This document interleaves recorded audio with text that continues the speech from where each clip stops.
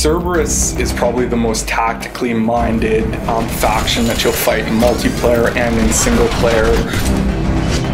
They'll use cover a lot more, try to smoke grenade to move up. They do have a lot of slow pressure, but they can't offer the rapid closing that the Reaper faction can.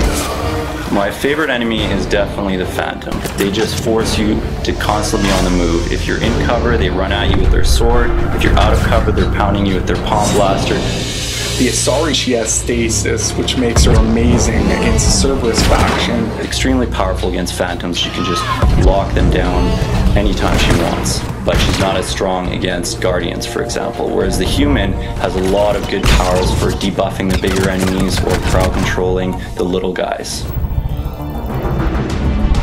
When you're fighting Geth, you have the troopers that are trying to close with you, put punishment down, but you also have pyros and Geth hunters covertly moving in on your location. So the most dangerous enemy on the Geth faction is the Geth Prime. You can spawn turrets, you can spawn combat drones. Anyone with sabotage will have a great advantage against the Geth faction because they can actually hack Geth platforms and get them to fight each other.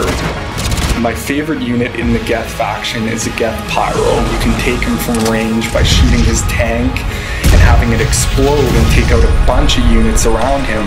So spatial awareness is extremely important when fighting the Geth. The Reapers in particular are probably our hardest faction right now, just because they're so aggressive. The Banshee, the Brute, the Ravager, they just come at you, and it's not like Cerberus where you can bunker down in an area and just take them out as they come. You really have to stay mobile.